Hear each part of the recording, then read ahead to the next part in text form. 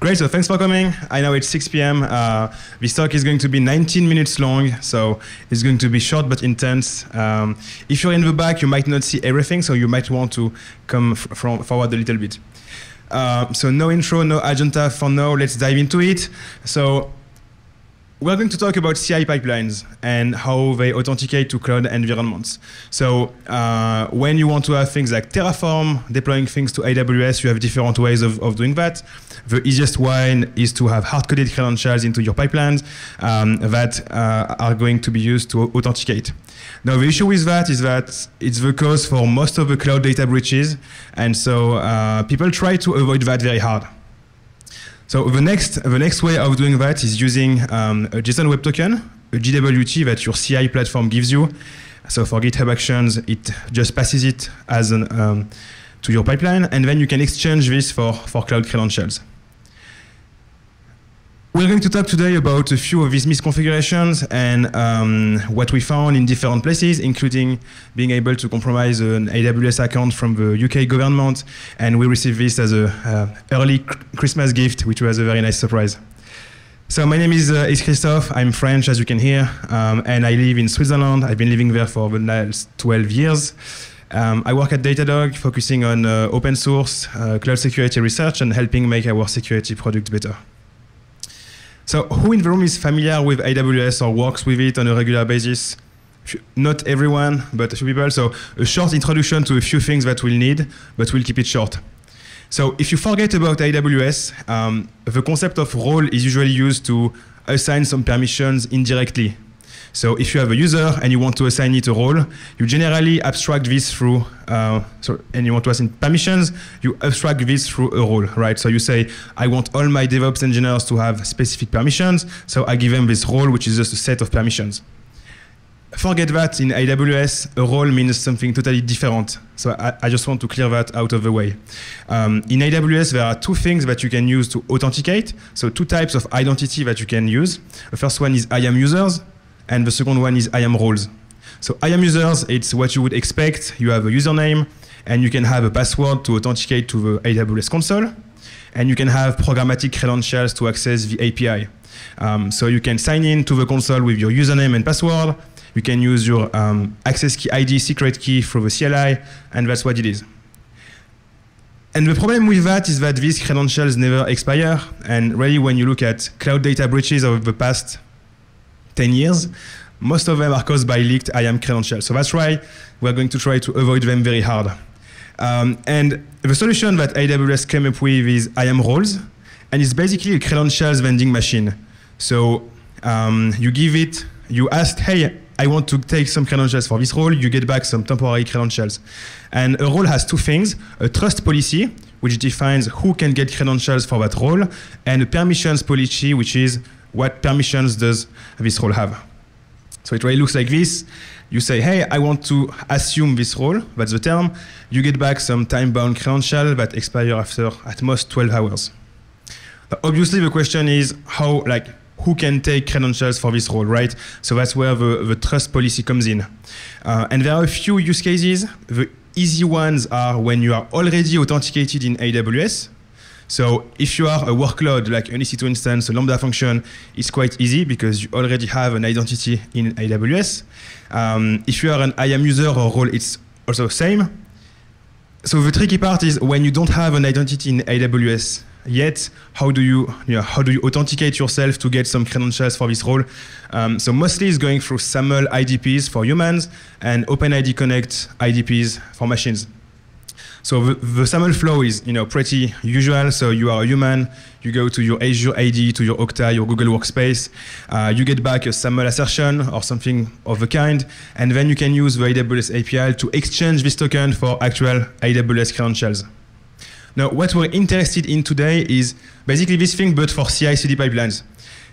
So again, we have something like this. We have maybe a Terraform or something like this that needs to deploy to AWS, and we don't want any IAM user access keys because they are bad and they will get us hacked. So if we don't have access keys, we cannot leak keys, right? So what we want to do is to use this JSON Web Token that gives an identity to our pipeline and exchange it for AWS credentials. So there's a pretty well-documented way of doing that, which has been released in 2021. And the way you do it is you set your role trust policy to something like this. So on the top, you see that we say, I want to trust this OpenID Connect provider. And on the bottom, we say, if the JWT is properly signed, I want to restrict that to only these JWT subjects. And you see here that you have the org name and the repository name. Then the manual flow is from your GitHub action, you're going to get back a JSON Web Token. So if you decode it, you will see it contains the right subject, the right issuer. And then you can exchange that using this API call, assume role with web identity. And it's a complicated name, but basically you're just giving a JWT to AWS and getting back some credentials. And these credentials, you can then just put it in your console, in your terminal, sorry, and use that. That's the manual flow, but in reality, people use standard GitHub actions like that, where you just give it the role name, and it does this flow for you. So that's the context. I wouldn't be here if everything was right, so what could go wrong? A few things. So that's the normal trust policy. Again, you just have a condition on the subject that says, I want to allow only CI pipelines from this organization, this repo, this branch. So first thing that can be suboptimal is allowing all the branches. Because maybe your main branch is doing a production deployment and you don't want all your feature branches to be able to get these credentials. That's probably fine in most cases. Maybe you have a wildcard like that says any repo in my organization can take credentials for that role, which starts to be not great, but maybe it's fine. And then if you just remove this /, it starts to be bad because I can just create an organization called Datadog Hello, and then I can assume this role. And then, again, if you just put a wildcard, any CI pipeline can do it. If you just remove it, similarly. So again, if you have a vulnerable trust policy, it means that any GitHub action in the world can assume your role. And typically, I think we all know that CI/CD roles tend to be privileged, at least mine are, and they have some access to the environment. So if I'm able to assume this role, I get the credentials, and I can directly access the AWS environment. Now that's the theoretical misconfiguration. What do we do? Like, how do we prove that this is actually an issue? Because that's on us. So the first thing is we need the role ARNS. So ARNS is the Amazon resource name, which is just the role name and the account ID. So it's quite easy. We can just use the GitHub search or services like SourceGraph. And we see here that if I give it a regex and the path, it will give me 1.6K results. There are a few duplicates, but still it's a few hundreds. As a second step, you can create your own GitHub action. So I just created a private GitHub repo with a GitHub action in it. I run this curl in it to get back the JSON Web Token. You can then extract it and take it on your laptop or on anywhere you want. And then you can just loop and you do, for any of these roles, can you use STS assume role with web identity? Do you get credentials back? Yes, no. So we automated this collection. We run that for a few hundreds of roles, and we found quite a lot that was vulnerable, which gave us back some AWS credentials, as you can see in this case. We did report that responsibly. Sometimes it's quite hard because you are looking at a GitHub org that doesn't have any name, or like not any named individual, not any email. So sometimes it's very hard, sometimes it's very easy. Now, I want to stop on a pretty interesting case that we found, which is interesting in terms of impact, but also in terms of root cause. So we compromise the credentials for one role. We put that in our environment variables, and we see that it's called GitHub Action Mirror Repos role. And if you Google this role, you see that it belongs to a gov.uk repo that says it's the Terraform automation for Kubernetes clusters that host gov.uk. Obviously, that looks quite interesting. So if you dive a bit into it, you will see in the pipeline that it's using code commit, and it's mirroring all the private repositories from the gov.uk org back to code commit. So even though we don't know the names of these repos, there are some references in the README. So this is the public README that talks about this private repo, gov.uk AWS data, which sounds interesting.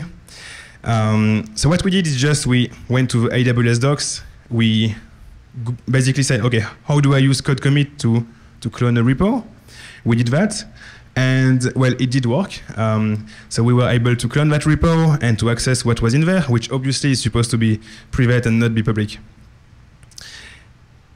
Interestingly enough, so since the pipeline had git pull and git push access, it means that an attacker would have been able to push some Terraform files to this repo as well and to backdoor it. So we did report it to the UK government. The response was quite impressive, 26 hours from report to fix. So it was a great relationship. They were very easy to work with. So if you do find something, feel free to report it to them. Now, I want to stop a bit on the root cause, because this one is interesting. So that's the actual vulnerable trust policy that was defined with Terraform. Does anyone see something in there that looks wrong? To me, this looks fine, and I took like half an hour to figure out what was wrong. So I'll give it away. There are actually duplicated JSON keys in there. And if you look at the JSON spec, that's not valid JSON. So how the parser is going to handle that is undefined, basically. And what Terraform does is just says, well, I'm going to just take the last value that you defined, which means that this policy is, with Terraform, equivalent to this one, which is insecure, because it doesn't have any condition on the JWT subject. So after we reported that, HashiCorp released a security bulletin saying basically, well, we knew about that, but there are some security implications that maybe we didn't think through, but it's not something that can be easily modified. At least we're aware. They did release some improvements to the Terraform AWS provider. So the AWS IAM policy resource now checks if you have duplicated JSON keys in the string before parsing it. And if you do, it will tell you that it doesn't want to create it, which is a pretty good one. They also sent an email, AWS also sent an email to customers that who had vulnerable roles. They implemented a warning in the AWS console if you had like an insecure condition. And they changed the API for create role and update role policy to say if there is a vulnerable policy, we just block the request. So that's great.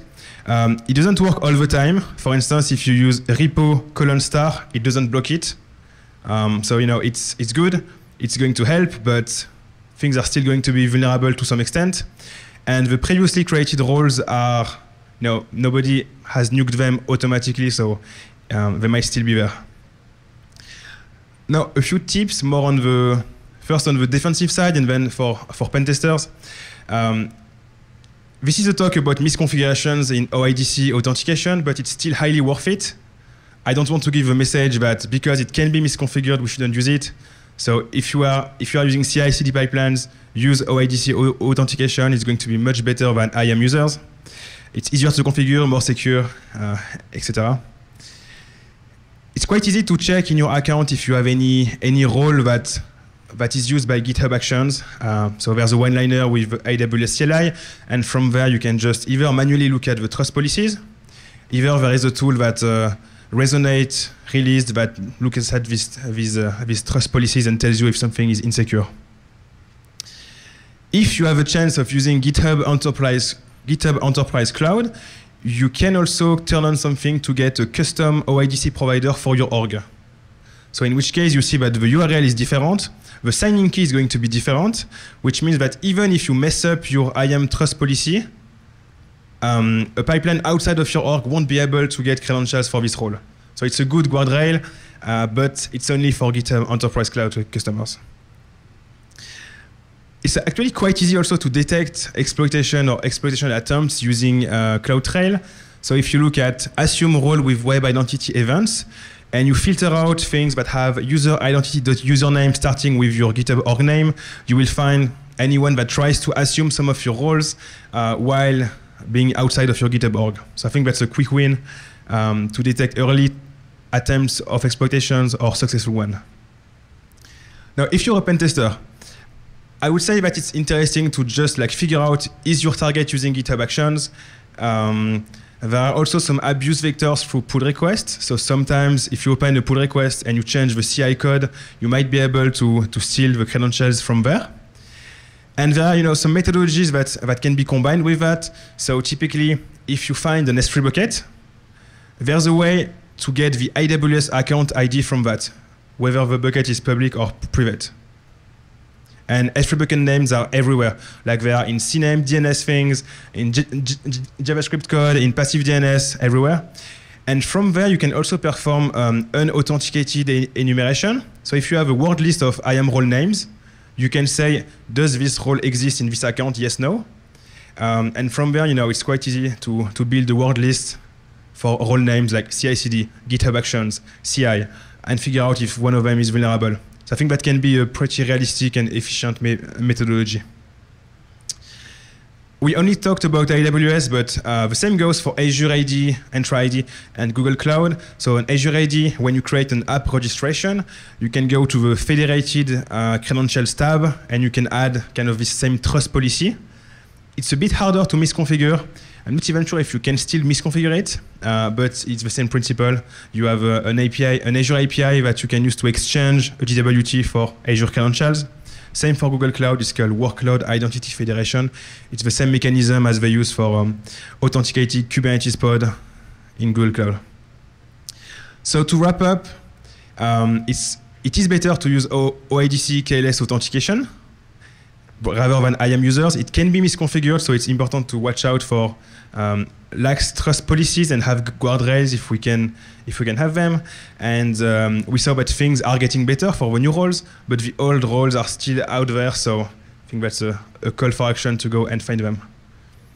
Thank you. The slides are going to be up here, so if you want to download them, feel free. Thank you. And I think we have 3 minutes for Q&A, so if you have any question, please shout. Otherwise, I will be here.